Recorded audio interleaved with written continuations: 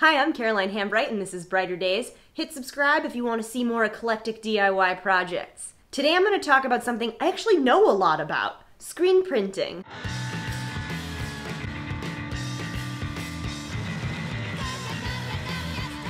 Why would you screen print? Why does anyone screen print? Why do I screen print? It's really useful. You can make shirts, patches, you can even just print right on paper to make cards or flyers or posters or whatever you want. Now before we get started, there's a couple of things I need to tell you about. First, I mostly print in monochrome, one color. I am going to attempt to do two colors at the end. We'll see how it goes because I don't have the equipment to do it. And also, most of this video is going to be spent telling you about different ways you can get your image onto your screen. Most of screen printing is setup. So the actual printing only is like 10% of your time at the end. Yeah, it's the most fun part and the part we want to get to right away, but we have to spend a lot of time setting up to make sure those prints are going to come out right. This is a screen. It's basically just a big stencil. Most of the stuff you see me using today you can buy at the art store, but I am going to be doing a method of complete DIY screen printing with no equipment bought at all, just stuff I find around the house. But first, let me show you how screen printing works. So the screen is a very fine mesh stretched across a frame. You find some way to block out parts of it, that's your image. Then you get some ink on there, spread it across with a squeegee, and what's left is a print of the thing that you left a stencil of. So, there's 3 different ways I have defined for you to get your image on the screen. The first way is just with a stencil. I just use a piece of plastic and cut it out. This is a lot of fun if you're just starting out because it's so cheap. The problem is you're limited to shapes that you can cut out, and it'll only get you about 10 prints before the ink sort of seeps through and spills. You can kind of see like where that was happening on the back here. And once that happens, you kind of have to clean it up and then start over. Some people like to use contact paper and stick it to the back side of the screen, but the problem with that is you only get that one set of prints. Once you're done, you have to throw that contact paper away. You can't use it a second time. Another way to print very DIY is the Speedball drawing fluid and screen filler method. It's great if you love to draw by hand. You use the drawing fluid to draw a picture right onto your screen. I used to put mine in a little squeezy bottle so I could get really nice thin lines. You then let that dry, then you coat it with the screen filler. Screen filler pretty much dries in your screen forever, and then you wash out the blue stuff. It's water soluble. The only real limitation here is you're limited to what you can draw by hand. So for instance, for me, if I had to draw a straight line, I'd have a pretty bad time. Here's one example of a shirt I made using that method. I drew my design on paper, traced it onto the screen with a pencil, and then filled in the screen filler. Alright, the last method, the one that I only use nowadays, because you have no limitation in your design, the photo emulsion method. The first thing you need is your image. It has to be printed on clear transparency plastic sheets. You can print these from your printer at home, although I do recommend doing 2 and doubling them. So this is actually, you can see the tape here, this is 2 that I've just aligned the image. It needs to be 100% black so no light can shine through, and that's because of the way photo emulsion works. Start with a clean, dry screen and coat it with a layer of photo emulsion, a nice, even, perfect coat, and then put it away in your darkroom to dry. Once it is dry, you take it and put it on a dark surface, and on top of it you put your image, which is on a transparency. Then put a piece of glass on top so it stays nice and flat. Then you turn a nice bright light on for some certain amount of time. Then it bakes the parts that could see the light, but not the parts that could not see the light, so that's your image. So then you run to the hose and wash the part out that did not bake because it's still water soluble. I realize that this demonstration does not show you how insanely stressful this process is, so watch me do it in action. That thing I'm pouring into is called a scoop coater. It makes putting your coat on a lot easier, but you can use a squeegee.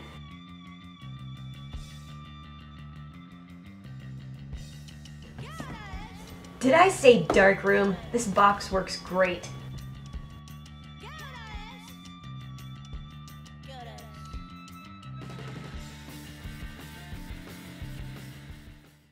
And voila! Now I have to time it for I don't know how long. There's a handy chart that comes with the bottle of photo emulsion. Okay, so I need my phone to do that. Bye! When it's done baking, the emulsion should look darker, but you should still kind of be able to see your image. I can't see it at all, but let's go anyway. Oh, I can see it now. With some cold water pressure and a little soft scrub brushing, your image should be able to wash out of the screen. This is a great method, I think the best, but there's a lot of room for error.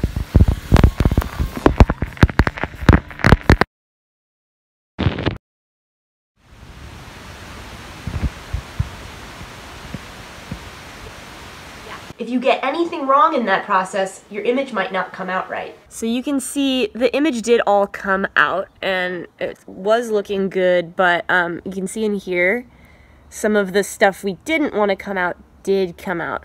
That is a result of not baking it long enough. If the area that fell out is really bad around the edges, I have to start over. But usually I just put it on my light table and paint on a little bit more emulsion where I need to. Alright, we got the image on the screen, now it's time to print. First things first is to tape up the edges of the screen. I always use clear packing tape. I make sure the side facing the image is totally flat against the screen, put it down with my fingers, and then crease it into the screen itself. And I turn it and I do it again. And then I'll get in those corners to make sure there is no ink that is going to escape anywhere. I've found two different kinds of squeegees. This kind, which is this like rubbery and rounded one, I find this works better for like thicker inks, like white inks. And then there's this kind of has a better grip on it. I think a little easier to use just like, you know, ergonomically, but it has a sharp edge. I think it's better for thinner inks like black. The next thing you're gonna need is a press. You can, of course, grab a friend to actually press the screen down and hold it in place for you. Ugh. Many years ago, I built this. I cut each piece out from one long piece. I think I used oak. It has to be super heavy to work right. It's built so that you can put a t-shirt on it. So this is the palette here, and you put the t-shirt and there's room for it to go under so it can like hang out. And then there's this gap here so that the rest of the t-shirt can bundle in there. Then you have these, they're the Jiffy clamps. These little buggers, you put your screen in and then you screw them shut and they kind of bite down onto the wood so it really does not move at all. Alright, let's flip and do this already. I wear gloves, you don't have to, whatever. Oh, but I forgot to tell you one thing. For fabric or paper, you have to stick what you're printing on to your surface. This is a little easy tack, but you could just as easily use some spray mat from the art store or even a glue stick. The kind of ink I used for the patches is the water-based screen printing fabric ink. You start by putting a nice thick bead of it at the top of your image. What I'm using to do that is just a little piece of cardboard. Generally, before I start printing, I'll cut up like a cereal box or something into little 1x3" cards. They come in really handy for moving ink around. The first thing we do is we flood our image. We pull very lightly and evenly across without pushing the ink through the mesh of the fabric. That little back and forth move is to get ink to get unstuck off of the squeegee. Now, apply even pressure and pull all the way through. Don't be timid. Huzzah! But don't dilly-dally. Now it's time to get that ink off of there and move the squeegee over to the other side and push that bead of ink to back flood. But don't do that hard. Again, this is just to coat the top, and then we come back over and we'll print again. One very important thing to mention about the water-based ink is you need to work quickly, because what happens is it starts to dry up in the little mesh of your screen. That might never come out and you'll ruin your screen, and it'll mess up your image. Another thing to remember about water-based inks is they do have to be heat set so that they will not wash out in the washing machine. So all you do is let them air dry and then throw them in the clothes dryer on high. For the t-shirts, I did something different. This might look like the same can of ink, but it's not. It's called Plastisol. It has a slightly different consistency, almost like the tar from The Land Before Time.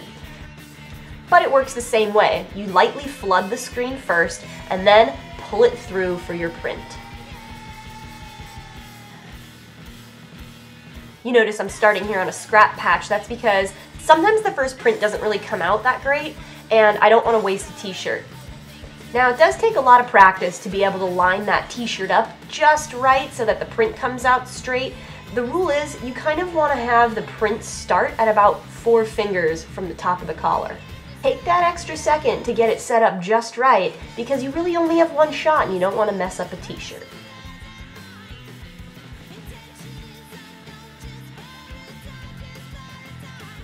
I like to have a set of hangers specially designated for shirt drying. Now of course, this Plastisol ink won't exactly dry because it's an oil-based ink, but you need to have somewhere to put them while you're working. We're not done yet. Plastisol ink has to be cured at actually a pretty high temperature, over 300 degrees.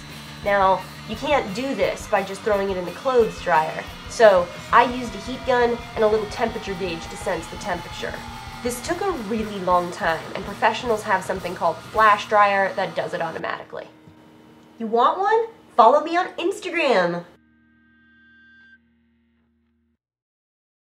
So that's all fun and good, but what happens when you want more than one color? You can get a multicolored press. I honestly don't want to take up that much space in my garage. It's really hard to get your 2 colors aligned, but I have done it DIY in the past, and I'm gonna try it DIY now. Here goes nothing. First, I had to make an entirely new screen. For my colors, I decided to have some fun and do what's called a split fountain. When you're doing that, you kind of want to jiggle them together so that they blend. And then, just proceed as normal. You have to dry your ink right away because you can't print wet ink on top of wet ink. How did I line this up, you ask? I guessed. And actually, I did this totally wrong. You need to leave your fabric on the palette and then switch your screen immediately, because otherwise, you'll never be able to line it up right again. Case in point when I made this special shirt for a special fan. Alright, I'm very nervous, Beja, but here we go. We're gonna try it anyway. Alright, 1, 2, 3.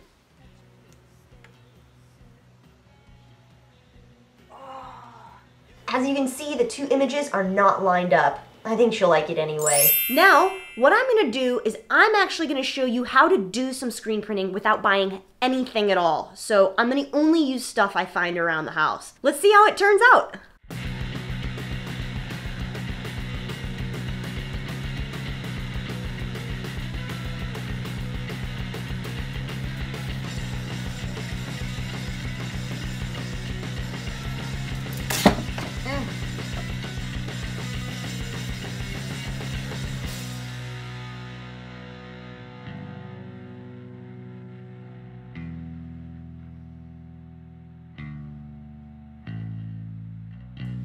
Alright, this is a super old school method for getting your image on the screen. You trace it, and then you trace it again in glue.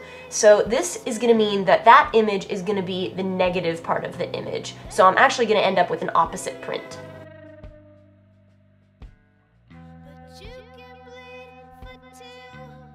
I actually use old pants to make patches all the time. Sometimes I just find the biggest pair at the thrift store. Got my screen all taped up and adding extra up to where I want the ink to go. Cool, so instead of a press, I'll use a piece of Gorilla Tape. This is actually a pretty crucial step if you're printing without a press. There needs to be a few millimeters of gap in between the screen and the surface and a little area for the fabric to go, so just tape down some pieces of cardboard. Now I need a squeegee. I think this flat piece of cardboard should do. I think it's gonna get soaked with ink pretty quickly though, so I cut myself a few extras. There has to be a way for the fabric to stick to the surface or else you're gonna have a huge mess.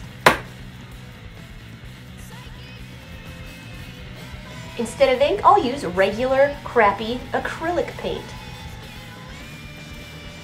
Here goes nothing. It's like getting stuck on the gluey, bumpy bits. Ugh.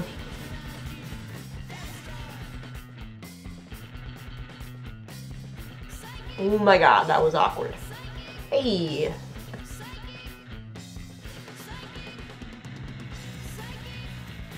Let's see how many we can do.